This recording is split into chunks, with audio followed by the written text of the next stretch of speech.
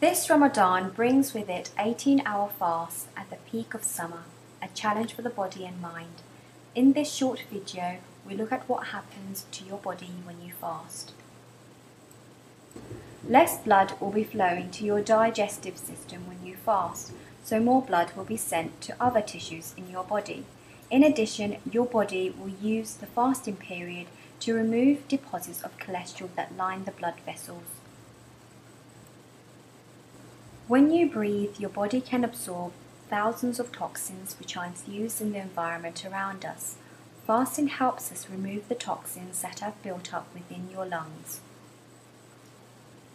Your stomach uses the time during fasting to clean itself and remove any waste matter to allow for more efficient digestion. Your intestines also use the time during fasting to clean themselves and remove any waste matter to allow for more efficient digestion. Your liver provides the body with glycogen, the secondary energy source, and breaks down fat to provide glycerol, another energy source.